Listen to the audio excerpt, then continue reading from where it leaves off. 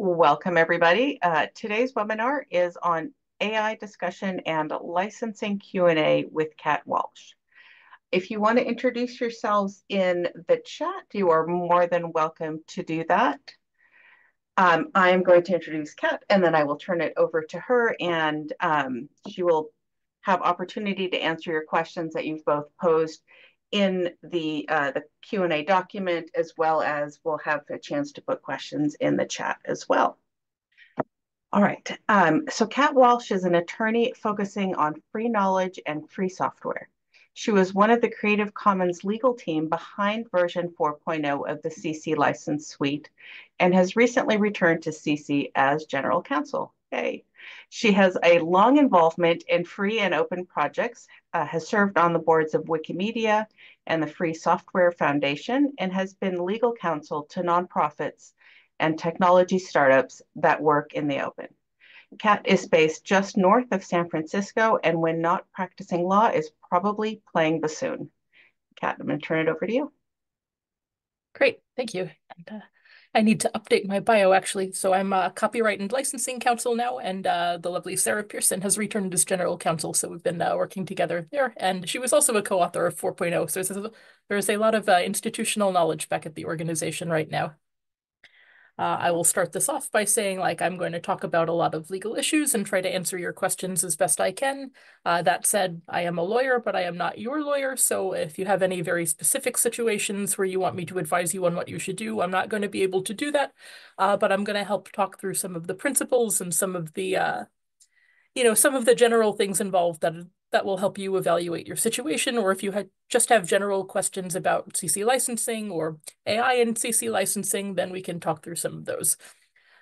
So obligatory disclaimer, I'll start by talking a little bit about AI, which is the topic of this webinar. That said, I know there's some questions in there that aren't AI specific, and if you have some of those, we will be able to get to those later in the session too. So, as everyone has seen, generative AI has raised a lot of questions in the past year or so, and a lot of people are coming to Creative Commons with those questions, wondering, what are you going to do about AI? And this is partially because a lot of people see it and they see, oh, this is using a lot of material from the internet, from other people, and things are coming out of it that look like creative works, like copyright is obviously copyright is the framework for this, or we don't know what else would be the framework for this. Creative Commons must have a solution for it. And the uh, the big picture of this is that this area is pretty uncertain, and what Creative Commons' role can be in this is probably both more uncertain and more limited than most people think so.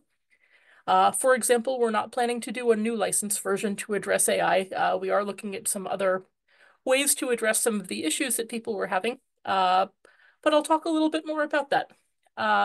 So first of all, and especially because I see some people in the room, not looking at Jonathan in particular, but looking at Jonathan in particular, who who will raise the issue about AI, first of all, not being very intelligent and meaning a whole bunch of different things, which is very true. It's not specifically intelligent. It's computer programs that do some interesting statistical things in various different formats, but it's not magic, and it's not a brain, and it can refer to a lot of different methods. And also, um, yeah, and also a lot of the law around it has not been determined yet. There's still some cases going through the courts in the U.S. and the other jurisdictions that may affect my answers to these questions. So when we ask, is training on copyrighted material legal? The answer is, oh, well, maybe it depends. So I'll start by addressing, can you use CC licenses to affect AI training? And the answer is maybe it depends. Uh, our position has generally been for very broad exceptions and limitations to copyright. So you see this in other contexts, for example, where people are allowing where search engines are taking a lot of material that is copyrighted, and they're using it to make a better search engine so that you can find that text or that picture that you've been looking for. This involves making a lot of copies of all of that material in order to analyze it, in order to let you find it. But we consider that to be a use that is not using the material like as an artistic work. It's using it as like input. It's using it as data. And the best analogies we have so far to using it for AI right now are also like thinking of it as using it not as the work in itself, but as data. In this case, that data is informing the creation of future works. And how creative you think those output works are is, can be a matter of opinion, but it is using it as data to make something else, not simply making a copy of the input. Uh, so we've said that it's most likely to be considered under limitations and exceptions, fair use in the US and like other exceptions in other jurisdictions, and probably not governed by the CC licenses. So is using a CC license on your work like affecting the way it can be used for training? Probably not. That said, that's one of the things that is up for debate. That's one of the things that's being considered both in courts and legislatures around the world, and that answer might change. Another question is like, what happens with the output of that material? Uh, in general, copyright requires human authorship. Uh, but when something comes out of a generative AI system, how much human authorship was involved? You may have put some creativity into that in determining like the parameters of what came out, or you may have simply like typed a word in and then looked to see what came out. Uh, in general, we've seen, particularly in the US, that what comes out, to the extent that it is not authored by a human, is not eligible for copyright, so it's in the public domain. To the extent that it is a part of a human creation, say you've taken the output of that system and added something of your own to it, or you did a lot of manipulation of that output so that you were basically a co-author of that work, you could have a copyright in it. To the extent that your own creative contribution has been involved, you can put a CC license on that work. To the extent that it came out of the AI system somehow and it was not human authored in some sense, not eligible for copyright. No, a CC license wouldn't apply. Uh, but if you can't, but if you can't use CC licenses to address the issue of training for AI, like both because it's probably under limitations and exceptions, and CC doesn't want to hold a more expansive view of copyright than exists. We try not to advocate for the creation of IP rights that already don't exist. But what can we do about it? Certainly, like it's whether it's good or bad is a matter of opinion, but a lot of people are concerned about having their works used in this way or want some way to express a preference for like this may or may not be legal, but this is what I would like to happen to my work. So we've been exploring a thing that we've been calling preference signals, both us and many other public interest organizations, technical organizations, kind of looking at something that goes beyond just a binary like yes, you can train on this, no, you can't train on this, and looking at something that would be similar to the CC licenses and allowing preferences to be expressed. For example, you can train on this for research only, but not for commercial systems, or you could train on this if it is open source, something similar to that. There is no standard yet. There's still a whole lot of conversations. And this wouldn't be a copyright license. It wouldn't be enforceable in copyright. It wouldn't be a DMCA complaint. Uh, but it would be, for example, it would be a preference similar to the way that robots text operates. And in the EU, it would probably fall under the AI Act in the way that they have expressed allowing people to opt out of training. Would it be considered an opt-out? We think such a signal would be likely. So it would have some legal enforceability in some regime, if not copyright. So that's what we're looking at right now. Uh, is this good or bad for the commons? Like, what is the solution that would make a more sustainable commons? That we don't know the answer to, and that we're trying to figure out in consultation with all of our community around the world. So here I will stop talking and start the Q&A. And I see that Shayna has put a bunch of useful links in the chat if you have the chat window open, and if you want more information, you can click on some of those, and they'll go into a little bit more detail about some of these issues, including about issues of exceptions and limitations and CC's general stance on AI and an FAQ on licensing. Let's Can see. I ask a question? Sure. Um, this was just something as you were talking reminded me. I had recently heard that California almost passed a bill requiring AI companies to identify where content comes from. And then that was the closest thing that anyone has gotten to actually asking for transparency. Hmm. Is that true? Do you know? I don't remember. I don't. Yeah, I'm not. I don't remember offhand what all. I know there have been various like moves toward it, but I don't remember like how what happened to that bill or what the. Okay. Sorry, I didn't mean to waylay us. Oh, that's fine. I will let others ask questions. Let's And see. I just put a note in the chat. I mean, you are, of course, welcome to ask questions about AI. We just know it's a thing that is on people's minds. But you're, of course, welcome to ask any other questions you might have about copyright, about CC licenses, about all of the stuff you're learning in Unit 4, about remixes and collections. And we'd like to preference questions from people who are in the room today. But if no one has any questions at the moment, that's totally okay. We have the list of questions that were pre-submitted, and we can always start with those.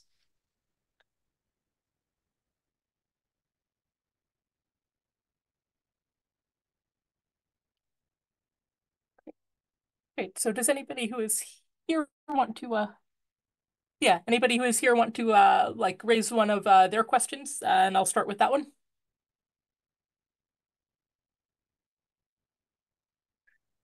There's a question in the Q&A that maybe I will read, or Jonathan, if you want to unmute and read it, you're welcome to do that, but I can't. So the question is, you mentioned that absent the creative input of the person running the generative AI program, the output is likely in the public domain. What if the output is substantially identical to something already existing in copyrighted works, which may have been used in the training corpus? Yeah, so I think in this case it's similar to anything where the author would be uh where the author would be ineligible for copyright, but the material may still be a copy. So you know, just going through an AI system doesn't magically make things that are copyrighted like a public domain.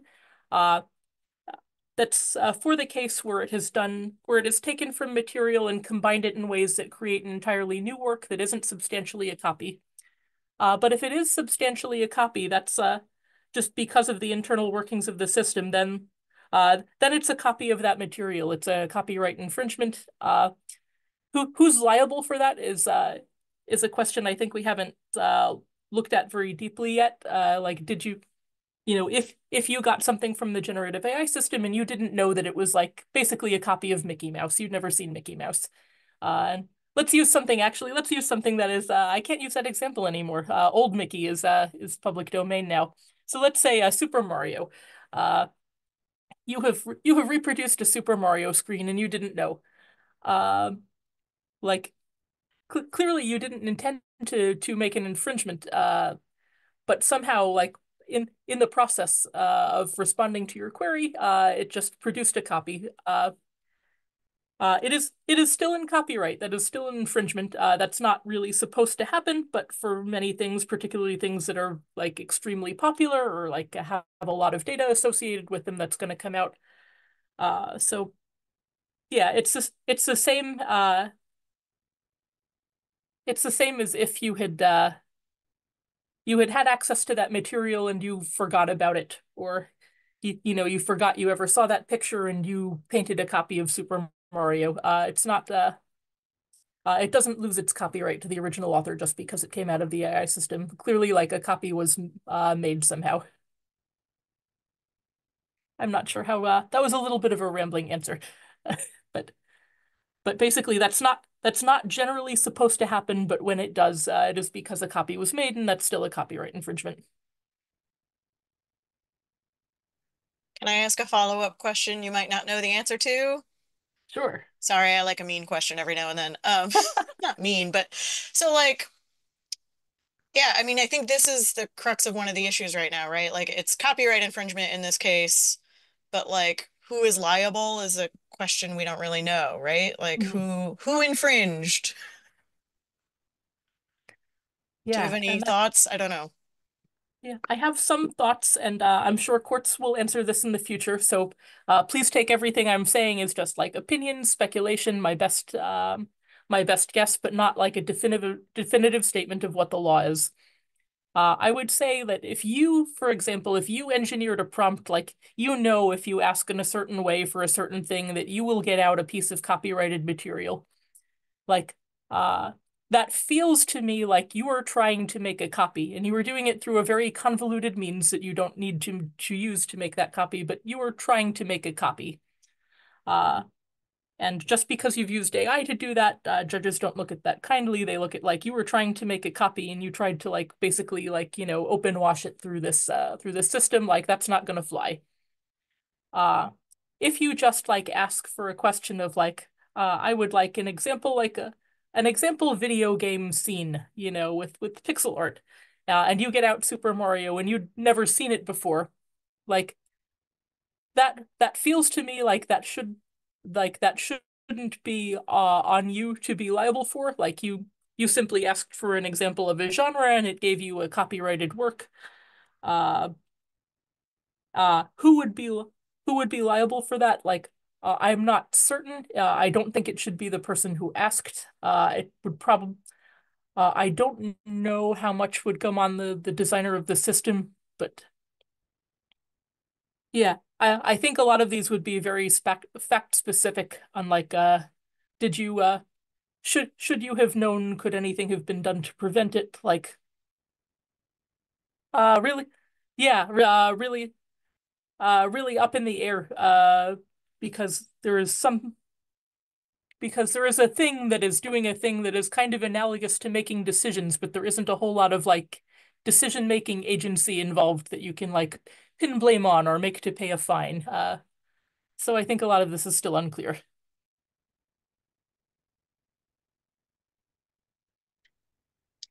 So there's a question in the chat that is actually also on the document from Miguel, and I'll just read it.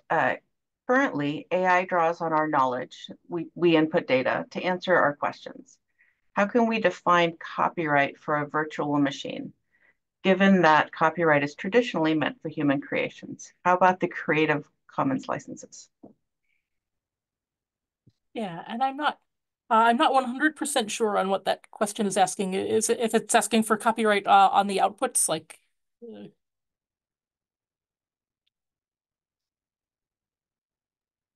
Miguel, if you want to unmute, you're welcome to. But yes, in the chat, he's Yeah. saying this. okay, copyright output. Yeah. So it's interesting, like in the US, copyright is often thought about as an economic right, basically making a trade-off with curtailing people's speech rights to like copy and share this material in order to like secure people's right to benefit economically from their work and to incentivize them to make more work. And if you look at it through that frame, like it seems obvious that the output of AI should be public domain because the AI does not need that incentive. Like it's gonna do whatever what it's instructed to do and can do it at much cheaper and faster than humans. You don't need the economic rights of copyright for the AI to make these outputs. Uh, and a framework that has a more moral rights-based view of copyright, it's more interesting. Like when does should there be moral rights in an AI based, like should you be able to control your output for various other reasons other than simply incentivizing you to make more of them? Uh, but right now all the approaches I've seen have taken the view that this that that the trade-offs of copyright considered for human authors do not apply to AI and that it is not copyrightable. That said, where there's human input involved, and some of these systems have a lot more human involvement than others. I know there are some where you can do a whole lot of tweaking and refining and like a lot of like custom inputs, for example, so that the output of that work is basically a work of co-authorship. And there I do think human copyright applies, and the CC licenses can apply. But the CC licenses wouldn't apply. The trade-off doesn't need to be made. There's not a, you know, the the things that copyright are trying to get for human authors are not things that AI authors need or want, to the sense you even consider them authors. Uh, and I see that there's a related question that are there jurisdictions where copyright outputs are copyrightable and not public domain? That I'm not certain. I don't recall offhand if anyone has like made a blanket declaration that they're copyrightable. I know that there have been some decisions where some outputs that had mixed input of human and computer authors had copyright, but I don't know of any where just the outputs are simply copyrightable. But if anybody has other examples, please place them in the chat.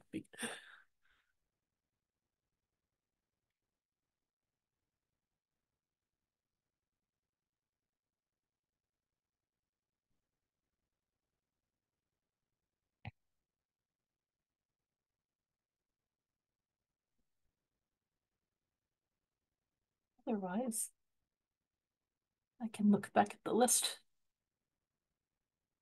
There's a question about if output from AI is in the public domain, do we have any guidance on attribution or transparency when using AI to help create OER materials? Like, I think that's a good one because I think a lot of the issues that people have with AI are not strictly in the copyright realm.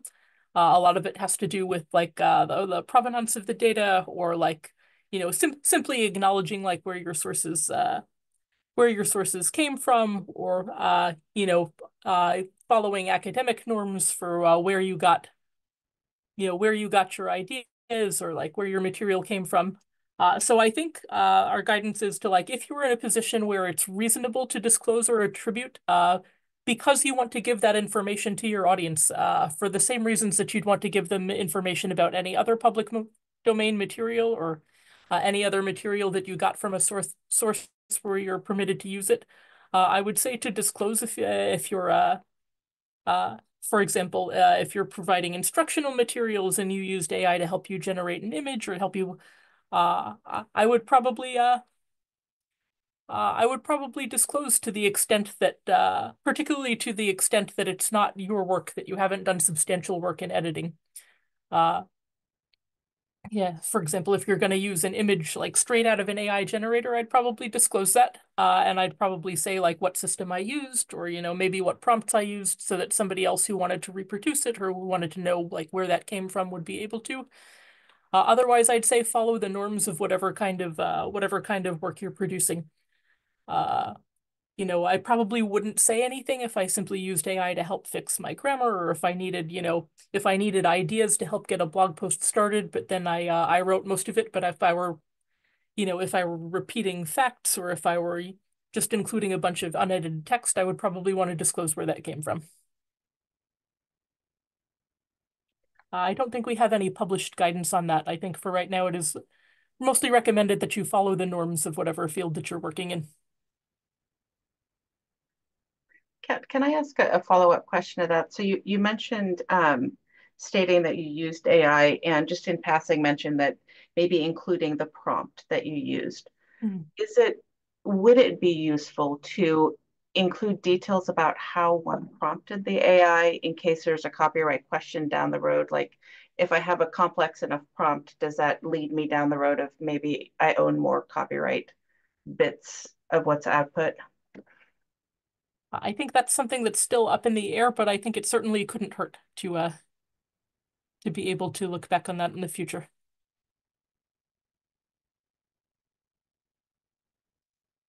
Right now, I think there's been nothing to suggest that prompts are copyrightable themselves, and so anything where that was an input, where that was the only input you gave, that wouldn't give you more copyright over the resulting work. But yeah, anything can change.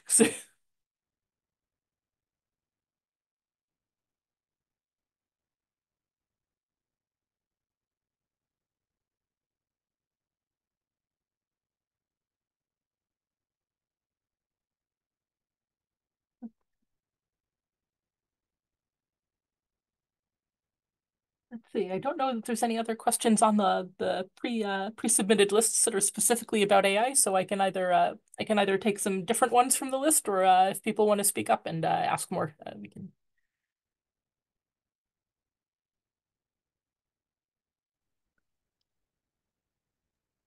Kat, I have one on the list that I'd be interested. It says it's about AI, but I think it's actually kind of not. It's question number 6, if you want to follow Mm. along with me, about using some of these software tools like PowerPoint Designer, or like Canva does this also, right? Where there's, it'll like auto generate designs and images for you to make your thing formatted more prettily, but it doesn't, like, it might even design like a whole image for a PowerPoint slide, but it doesn't give you any creator information for that image. It doesn't tell you where the image came from. It doesn't tell you if it was AI generated or if it was something that it just found online and then cut and pasted into your slides for you. And so, like, how can we deal with that? Yeah, that's a good question. So I've never used this tool, so I don't know exactly like what it does or what it. I wonder, in fact, if anywhere in its terms of use, if it suggests anything that you should use on your slides, or if it just lets you use them without any attribution or anything. Uh, I If it doesn't suggest anything, or if it suggests it's free to use without attribution, I would give as much information as you can, appropriate to your context. For example, like if it created an image for you and you just want to acknowledge that like you didn't author that image, it came from this tool. Like I might include some text that said it was created by PowerPoint Designer, and but otherwise, I don't know if we have any standard materials. I would uh, I would simply give the information that I think was most helpful to the intended audience for the material. And I would probably say what it came from, and any more information than that probably depends on your audience. There's a lot of it depends in this, but it really does like depend on who your audience is and like what information they need to know, either for reuse or education or for whatever purposes that they're using it for. I have a related follow-up question that comes up a lot. So say I'm using Canva or something that's got like these like design elements that Canva's terms of use says we own our design elements and they're ours and you can't have them. They're proprietary to Canva. Can I CC license the thing that I made? And like, what am I actually licensing? Yeah, so I would say you can CC license the elements that you contributed to it, but if you're including elements that are under a restrictive license from Canva or something else, you should include a note somewhere that says that those are under a different license and those aren't free to reuse. So for example, if you did a set of slides where the design is under a restrictive license, but all the text is yours, you might say that like all the text is CC licensed, but like the design elements you can't reproduce except under these terms.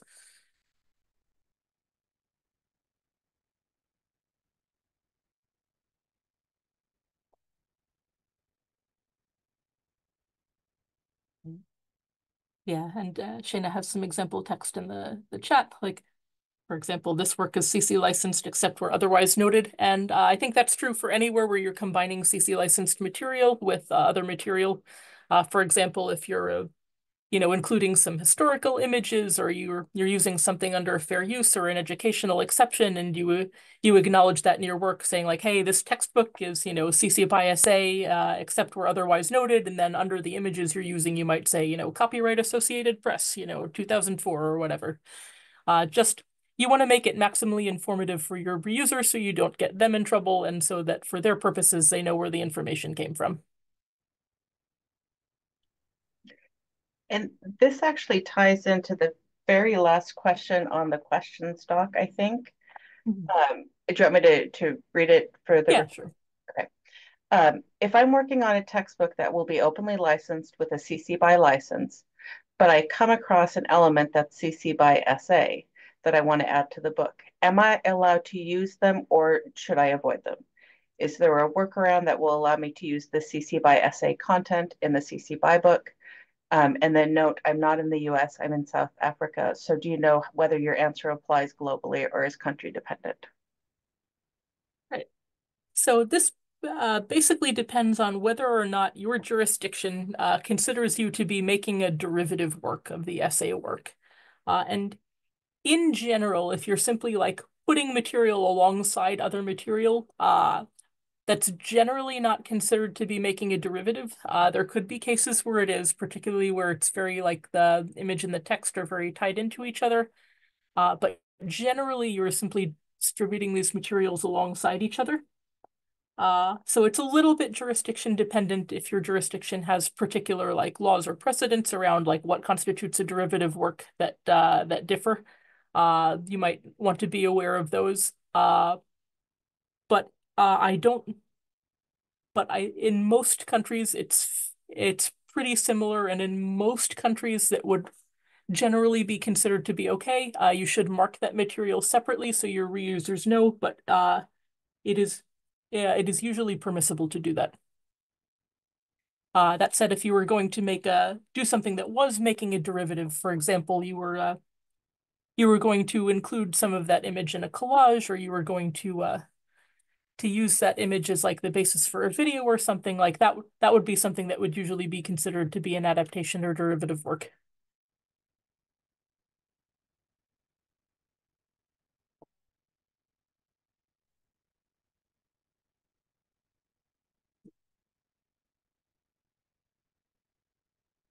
There's another good one in here about making derivatives, which is number 4, which is that by NCND allows changes to works as long as those works aren't then shared.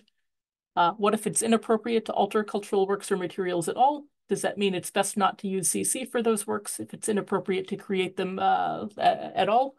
Or is there an option for works or materials where creatives want ND to mean absolutely no changes? Are CC 3.0 and 4.0 different in that respect? So I'd say the 3.0 and 4.0 aren't different in that respect. And I'd say that in fact it isn't even very different from all rights reserved content in that respect. If you take a piece of copyrighted material and you make a change and you don't share that change, there's not you haven't made a copy. There's nothing to enforce. So for example, if you read if you read your favorite Stephen King novel and you decided like for your own personal amusement you want to make a copy that includes all zombies, every character is a zombie, like you can do that. You can and nothing's going to stop you if you don't share that work, if you don't distribute it to others. So it's similar for like the NC and ND works. If something says no derivatives, but you make a derivative and you don't share it, there's nothing to enforce. Like you haven't made a copy, you've simply like been making alterations to your own personal copy. If it is, and there may be cases where you're using a work where that would be disrespectful or offensive to do that, even if you were not distributing it. In that case, that's a good case for you to indicate that on the work using something. For example, there are traditional knowledge labels, such as those put out by local contexts, or any other indication that do say like, hey, this is here's the cultural context of this work. Like, if you want to respect the cultural context of this work, you won't do thing X and Y, but the open licensing of that work won't really change that effect. So I'd say to the extent that it's appropriate to CC license that work, I don't think that there's no way to prevent it through copyright. But I don't think that CC licensing will put you in a worse position than otherwise. But you should indicate it so in some other way so that people know the context of the work. And I see the next question is pretty related to that. What global solutions do you think CC might develop for cultural heritage or indigenous cultural and intellectual property materials that might not currently be adequately protected under either copyright or CC options? Is there a way CC could include it? And we do recommend traditional knowledge labels. CC doesn't put them out ourselves, but we do recommend labels, and the ones I know best are the ones by local contexts, which may or may not be in the chat, but I think maybe Shayna can put that in the chat. That have labels that are they don't work within the copyright system. The copyright system doesn't work very well with the cultural materials, particularly since a lot of them are in the public domain because they're old or because they're controlled by there's not really a rights holder. It's more, it's more community norms and values. But most people who are using those works do want to respect the context. So if you want to let them know the appropriate way that those works should be used, you can use that system of labels. And it's not enforceable in copyright. It's not a DMCA takedown, but it's a sort of thing where you could reach out to somebody and say, hey, like here's this label on this work. Here's how we'd like it to be used. There are some jurisdictions that have particular laws that do grant specific rights to indigenous knowledge and have particular ways where you actually are legally required to respect those rights. But in a lot of jurisdictions, it's simply like you can indicate your preferences, and it would be enforcement by community norms rather than through a legal mechanism. Can I ask a question from way over in left field? Mhm. Would it be reasonable for someone to take this through as a trademark issue? So, assuming that the culture has a certain vision of who they are, and adaptations are changing that vision, does that even make sense, or is that too far gone? Yeah, it could be. So often trademark only governs uses in commerce.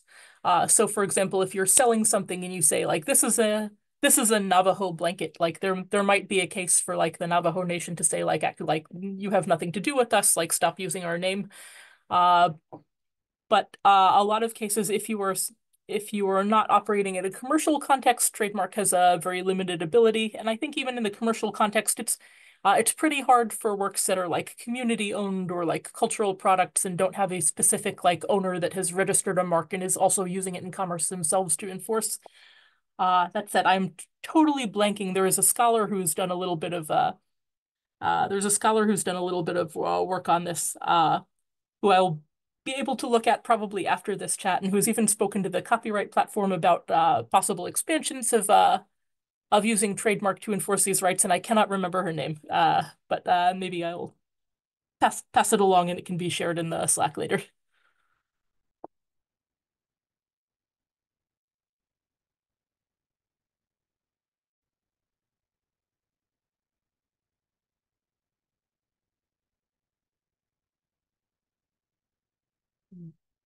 What else? There's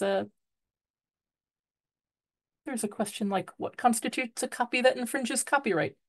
Uh, Taking a copy is a technological necessity to see and read content from the internet. It might also be okay to take a copy from personal use. What about circulating copies in a closed organization? At what point does taking a copy become a copyright infringement? So in so in yeah, in general, like taking a copy that's available to you and not distributing it to others is has generally not been considered a copyright infringement. For example, downloading material that's already published somewhere online. If you're making another copy and distributing it, that's generally when copyright licensing and infringement has comes into play. But doing it for personal use, like generally not. If somebody has made that copy available to you and you are making legal use of that copy, you are allowed to access it. If you're allowed to access it, you're generally allowed to have to take it and use it for your personal use. Also, to the extent that it may be technically not permitted to make that copy, nobody will ever enforce it if you are not distributing it further. And I think that's the way a lot of these things work, actually. If you're not distributing, there's nothing for anybody to find. But especially to the extent that there's literally no way to access the material without making a copy. These are often considered to be, technical copies, ephemeral copies. Like they're not really making a copy. You're just accessing the work in the only way that's available. If you're doing it within an organization, that's often considered to be personal use, like one entity is using the work. So for example, you have a small company, you get an ebook of some kind and you're distributing it within that company that's generally considered to be a closed use.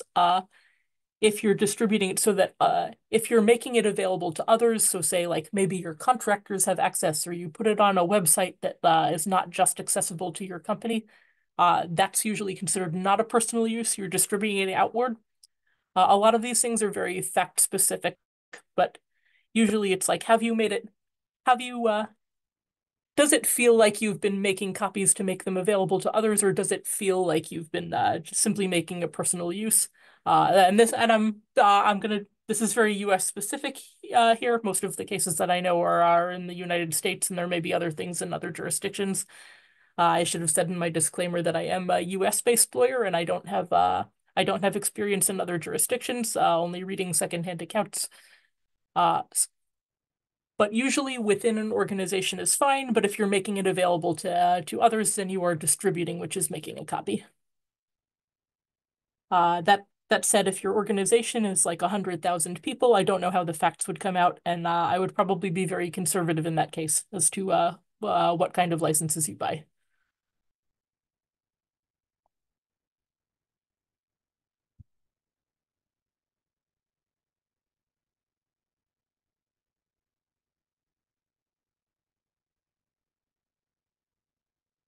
I see one more question on the list that I haven't gotten to, which is that if materials are shown under 3.0, under CC 3.0, and then transferred to a different organization that shows them under CC 4.0, is that an issue? Should the second organization really be sharing them under the same CC license as the materials were originally shared, even if that website or source is closed down? Yes, in general, you need to use the same license and license version whenever you are sharing or reusing material. So if the material you got was, say it was a textbook under CC BY 3.0, when you're redistributing it to others, you should redistribute it to others under CC BY 3.0 like that. That license never changes, doesn't automatically update unless the original licensor changes the license on the work. But if you're simply like making a new copy, you need to distribute it under the original license. You are permitted to make adaptations and license those adaptations under an upgraded version of the license. So, for example, if you get a textbook that's CC BY 3.0 and you want to add a new chapter or you want to update materials, to the extent that you have made a contribution to that work, you may license your works under the new license, and you may distribute the thing under the new license, but you need to acknowledge in your acknowledgments for the original material that that original material was under the old license and has not changed. One of the principles we try to follow at CC is that when we version a license, they are very substantially the same, and complying with one version usually means you're also complying with the next version. So this usually isn't a very practical problem. But you do need to acknowledge the original license of the work. You can't simply automatically update a license if somebody has been using the old version, even if you're redistributing. And to the extent that they're different, which will be extremely minor, but you do need to make sure that you're complying with the terms of all those licenses.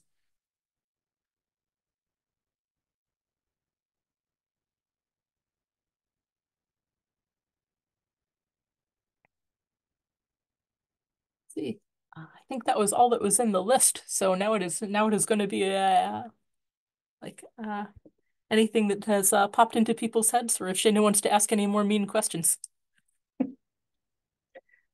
I actually have a question, but for those of you that are in the audience, if you want to type questions or unmute, now is your time. We have access to amazing support here, and if no one else will, then I will. So one of the things that has come up in a thing I'm working on is the attributions end up being broken links because the thing that I was using went away. And the question that has come up is it better to keep the link to broken to show that, we are doing attribution right, even if it's broken, or just remove the link and not have clutter? Thoughts? Huh. That's a good question. Like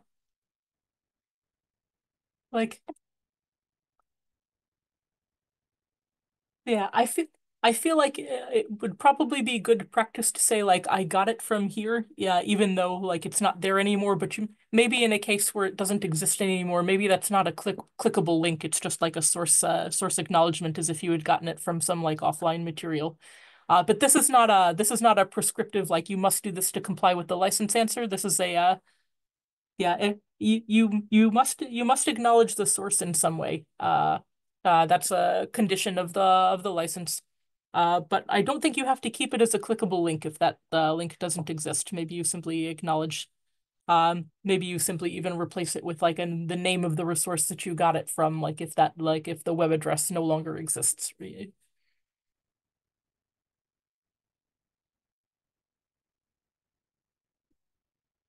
Ideally, yeah, uh, I think it would even be reasonable maybe if a copy still exists on the Internet Archive that you could look there, provided the Internet Archive is not currently being attacked by that if there's some other like authoritative place that you could get it.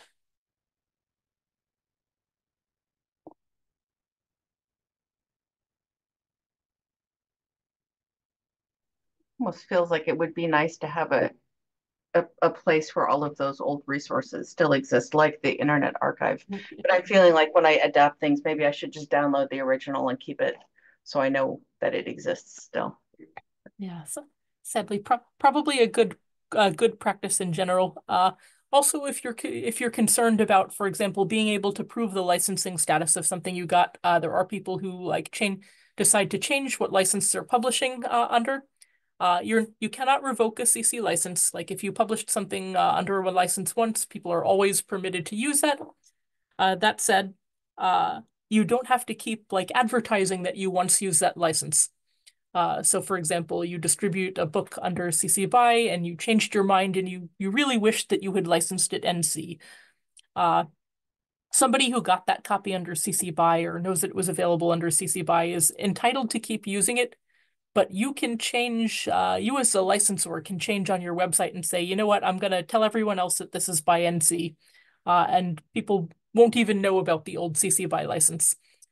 But say you were using it under the old license, and in fact you made commercial derivatives, you distributed it commercially as you were permitted to do, and you complied with the license, you attributed them, uh, and often it might be good practice to like, oh, they don't want me to use that anymore, maybe I will stop, but maybe you can't. Maybe you made an investment in it, and it wouldn't be fair to you to do that. It would be great. It would probably be good practice for you to have saved a copy so that you could prove in the future, like, hey, I used this under the CC BY license. I'm permitted to use it. Like I can prove it. Uh, just in case it comes up and the original license is nowhere else to be found.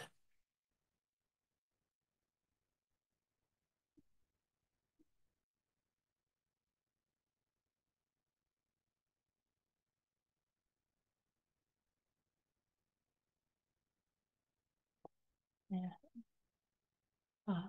I'll go on. I think on this theme a lot. There's a lot of things that are good practice that are not legal requirements. So I think most of copyright law runs on vibes. And the more time I spend in copyright, the more I think this is true.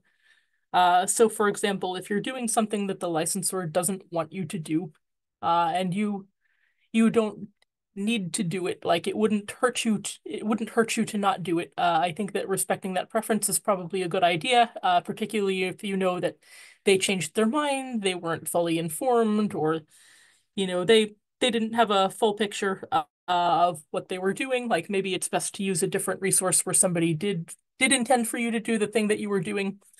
That said, if you depend on it or you need it to make an important educational or critical point, like then kind of think about like the balance of how this has effect on the information ecosystem and what it means for other people making similar works. Very few of these things ever make it to court. Most of these things get enforced by community norms and good ideas. So it is important to follow the black letter of the license and to do what things say, but I think the community norms have a much greater effect on what people are actually doing and how people feel about what you're doing, and how people openly release their works in the future.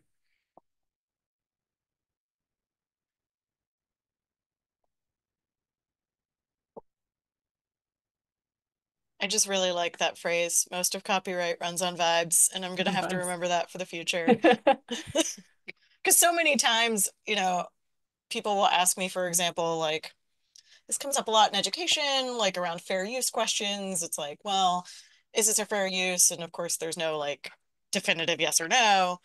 In most cases. And some of it's like, well, does it really matter if no one's ever going to notice and you never get caught, right? Like, is a law matter if you never get caught? And some of this is like, I end up thinking that it's almost more about social norms in some of these types of instances than it is about sort of the black and white letter of the law, since the law is also very rarely black and white. Suzanne says it's only illegal if you get caught. I mean, that's what the kind of driver I am on the highway, but that's not really a great way to live a life, probably.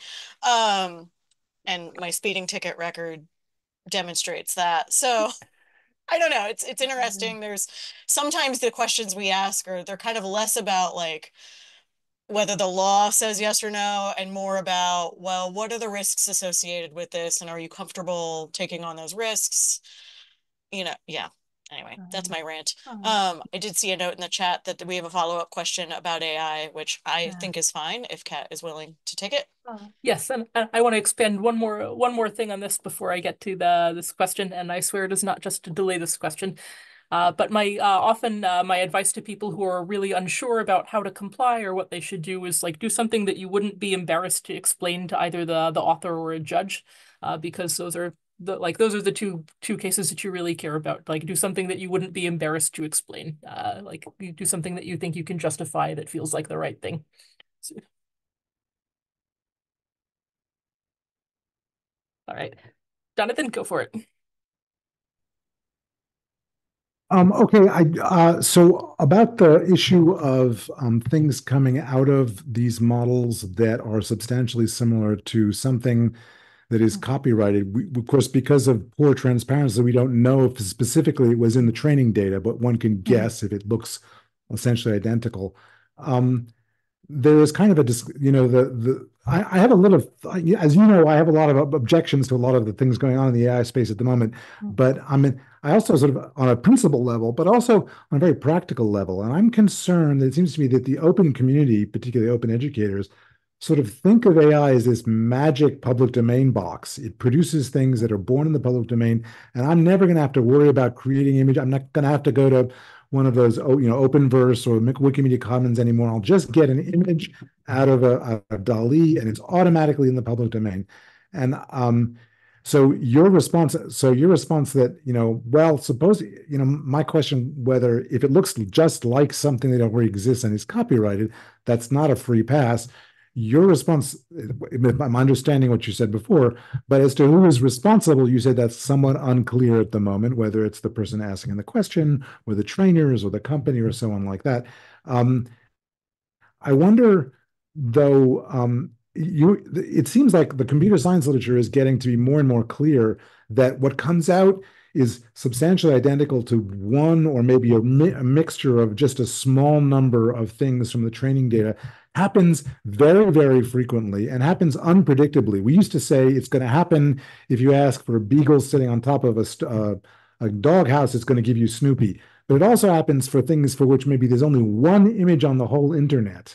And an innocent question can make it automatic, reproduce essentially a perfect copy of that image. So my question to you is, if we're unclear about who is responsible when that happens for the copyright violation that seems to be going on there, is there a risk analysis that users of AI have to make that almost with some unpredictable frequency, what comes out of these things is identical to maybe some essay a student turned in that was scraped by Turnitin and fed into OpenAI 2 years ago, or some random piece of text may be substantially identical to some copyrighted work that I have no idea and I will never have no chance of recognizing. So, am I running a risk that I'm going to be subject to copyright claim just by taking what comes out and assuming it's in the public domain? Yeah, and I want to say like how much you should use of this and like what kind of diligence you should do on the output kind of depends on your situation and how much risk you can afford. For example, if you make an AI generated image, like because you can't find the freely licensed image of a unicorn riding a cat for your blog, and you really need a unicorn riding a cat, and you can't, you don't have a unicorn and a cat to take a picture of, like you don't make any money off your blog, 50 people read it, like I'd probably pretty low risk to publish it. And even if it were like substantially copying one source, the most likely thing that would happen is that they said like, hey, could you take that down? And you'd say, oops, I'm sorry, and you'd take it down and nothing else would happen and it would be fine. Uh, if you're publishing a textbook and you're investing like $1 million into publishing this textbook, and then it turns out that what you got was a copy of like a major publisher's work, and they sue you and they make you stop distributing, maybe that's a risk that you can't afford to take. So kind of like, and so maybe you look at your situation and like what would the risk be if you needed to replace it, or if somebody came after you for infringement. And that situation's going to be different from everyone. For everyone, you should talk about it with your counsel. And when you get an output from one of these things, like always do a sniff test. Also, like if you got Super Mario out of that thing, that's you'll probably recognize that. If you get something that is like unknown, appears in like one essay that nobody ever read, but somehow managed to make it into the training data, maybe that's a situation where like even your best efforts probably wouldn't have found that.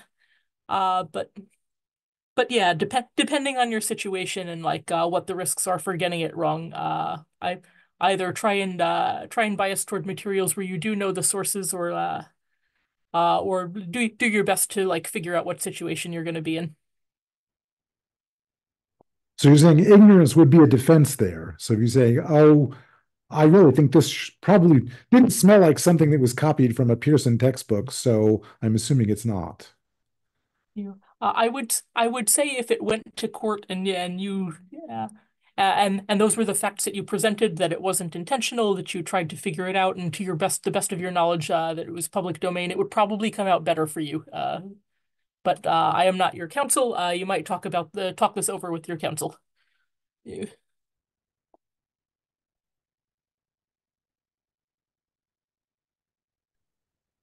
Well, we are very close to the top of the hour. So I just wanted to call out again a comment in the chat that Kat, everyone seems to be resonating with, which is the do something you won't be embarrassed to explain to the author or a judge. That seems to be a really good way to approach a lot of these. That and copyright runs on vibes. Oh, yeah. I like also the like wouldn't be explained to my mom or to my kids. Like also like whoever is your conscience in the world, like who like do something that you would not be embarrassed to explain to them. And that's all most CC licensors are really looking for. Also, they want you to do something that feels fair. So Awesome. Well, thank you. Thank you so much for answering our questions and helping us think through these things.